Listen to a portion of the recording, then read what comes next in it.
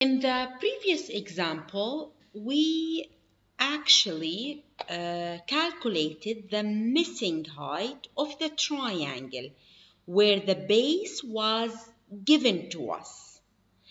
In this example, let's see what's given and what's missing. So, as we're reading the question, we place the numbers that are given directly on the diagram. So side A is equal to 5 centimeter. So here we go. Once we specify the length of the side, we immediately specify the opposite angle to that side. And always take the biggest triangle. As you can see here, we see 3 triangles. BDC, BDA, and ABC. So we're going to ignore the 2 triangles in the middle and we're going to take the one big triangle ABC. So if this is side A, then the opposite angle to it is A capital, which is this one. The 5 centimeter is given to us. So the length of side BC, or we can call it CB, or we can call it side A, is equal to 5 centimeter.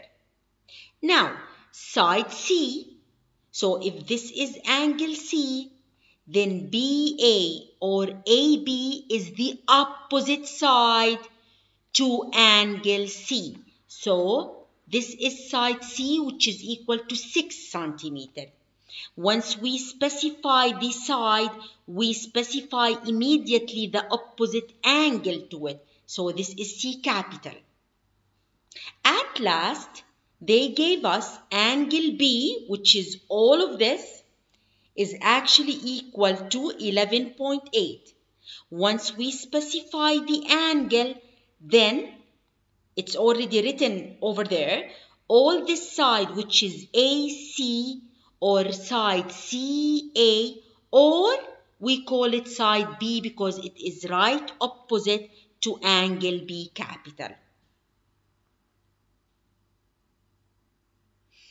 Based on all this, look at the case that you have in hands.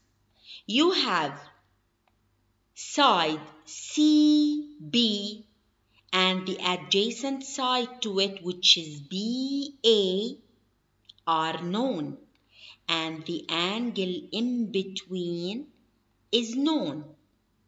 And we would like to find here the base, which is CA or side B, as well as the height, in order to calculate the area of this triangle. Accordingly, since 2 sides are known and the angle in between is known as well, then I can calculate the third side. So, B squared is equal, what are the other 2 sides? A and C. A squared plus C squared minus, in brackets, 2 times side A times side C times the times cosine the angle between side A and side C, and we write the rule as following. Now, so we are going to calculate side B. So what is side A? So it's going to be 5 squared plus what is side C? 6 squared minus, in brackets, 2 times 5 times 6 times what is the angle between the 2 known sides? It's 11.8. So cosine of 11.8. And we write it, or we substitute as following. So we wrote the cosine rule. Why? Because 2 adjacent sides are known and the angle in between is known as well. So we can find the third side, which is the base. Now, do we insert this in the calculator? Not yet. Why? Because we're solving for B, not B squared. So square root each side, which is going to be b is equal to square root. All this goes under the square root. Now, this is ready to be inserted in the calculator, and if you do so, side B is gonna be equal to 1.51 centimeter, and this is correct to three significant figures. 1 is the first figure, 5 is the second, 0 is the third. So you stop at 0, look at the right of the 0. 5 is going to bring my 0 up to 1, so it's 1.51 centimeter, and centimeter because all sides are given to us in this example in centimeters. So we know the base now. Always place the number that you find on the diagram as well, as you can see. So this is the diagram. We placed all the given numbers, and once we found the base, we placed it right there. Now, in order for us to calculate the area, we must figure out the height. So the three sides are known and one angle is known here. So we need to find either angle C or angle A. It doesn't matter which one of them we are going to find, because if we find one, we can find the other one easily by adding the angle that we find to 11.8 and we subtract the total from 180, because angles in a triangle add up to 180. And how do we find one of the angles? If the three sides are known and one angle is known, we use the sine rule. The sine rule, A, side A over sine of angle A is equal to side B over sine of angle B is equal to side C over sine of angle C. Let's substitute now. A is 5, angle A is unknown, side B is 1.51 over sine of angle B, so sine of 11.8, side C is 6 over sine of C, which is unknown. So if we substitute in the sine rule, this is what we're going to end up with. And like I mentioned before, you can find angle A or angle C. It doesn't really matter. If you want to find angle A, you take the first and the second fraction. If you want to find angle C, you take the second and the third fractions. So we're going to find angle A, and we're going to take accordingly the first and the second fraction. Let's cross multiply. So A is my unknown, so sine of A is equal to, and fraction line. Sine of A is multiplied by 1.51, so 1.51 is gonna go down as the denominator. The other two numbers, which are 5 and sine of 11.8, are gonna go up as numerators multiplied by each other. So sine of A is equal to 5 times sine of 11.8 over 1.51. Now this is not ready to be inserted in the calculator yet, because we are calculating for A. We are finding angle A. So sine inverse A is equal to sine inverse of all this fraction. Now this is ready to be inserted in the calculator, and if you do so, we're gonna end up with angle A equal to 42.8 degrees, and this is correct to three significant figures. 4 is the first figure, 2 is the second, 7 is the third. Stop at the third figure, look at the right. 6 is gonna bring my 7 up to 8. So the answer is 42.8 degrees, correct to 3 significant figures. So in the previous step, we found A and we place it directly on the diagram. So we found so far the base, which is CA or AC, and we found angle A. If we found angle A, we can add it to 11.8 and we can find angle C as well. But we want to calculate H.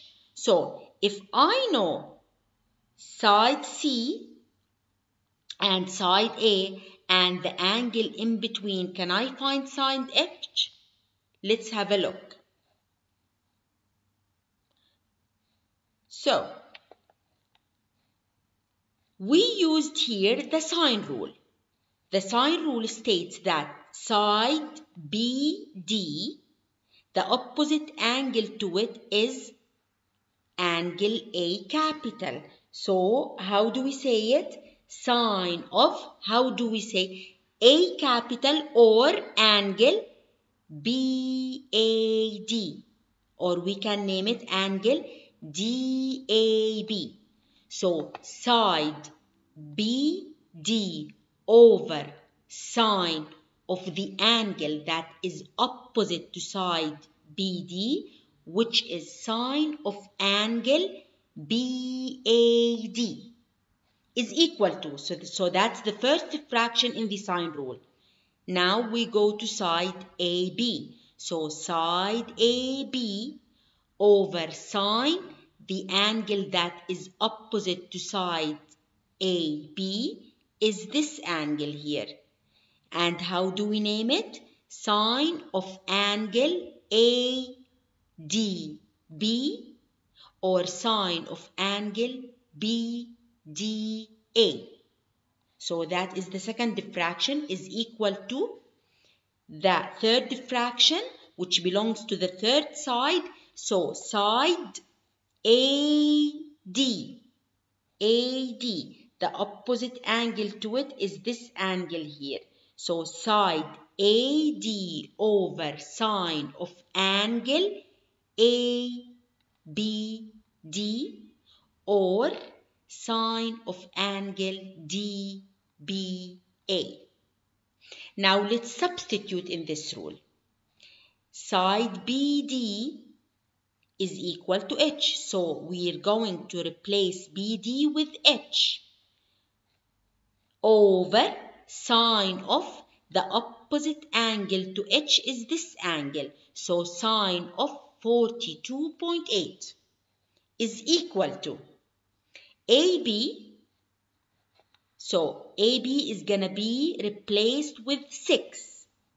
The angle that is opposite to it is this angle, which is the 90-degree angle, BDA or angle ADB is equal to 90. So 6 over sine of 90 is equal to side AD or DA is unknown, so it's going to stay the same, over sine of the angle that is opposite to side AD is ABD, which is unknown as well, so it's going to remain the same. And this is the substitution here. We're calculating H, so we're going to take the first and the second diffraction, and we're going to ignore the third diffraction as following. Write it here. You're going to cross multiply, and the shortcut is H is equal to with fraction line. What goes down? Sine 90. Why? Because sine 90 is multiplied by H. So sine 90 is going to go down, and what goes up? The other two numbers multiplied by each other as following. So H is equal to 6 times sine of 42.8 over sine of 90. Now this is ready to be inserted in the calculator, and if you do so, you're going to end up with H is equal to 4.07 centimeter. This is correct to 3 significant figures. 4 is the first figure, 0 is the second, 7 is the third. Stop at 7.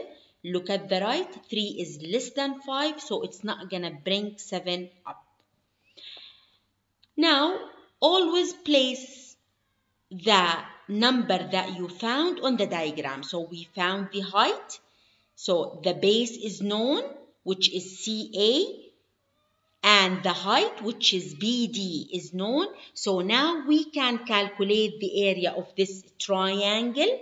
We start by writing the general formula of finding the area of any triangle. So the area of any triangle is equal to half times base times the perpendicular height on the base. So let's substitute. The base is equal to 1.51 and the perpendicular height is equal to 4.07. So let's substitute. The half is gonna come down. The base is 1.51 times 4.07. And this is ready to be inserted in the calculator. If you do so, you're gonna end up with the area of this triangle as 3.07 centimeter squared. And this is correct to 3 significant figures because 3 is the first figure, 0 is the second, 6 is the third. Stop at 6. Look at the right. 7 is gonna bring the 6 up. So the final answer is 3.07 centimeter squared, and this is correct to 3 significant figures. Have a look at this question, try to solve it on your own, and if you struggle with any of the steps, please watch this video once again. Always remember that practice makes it perfect. Thank you so much for watching, sharing, and subscribing to my YouTube channel.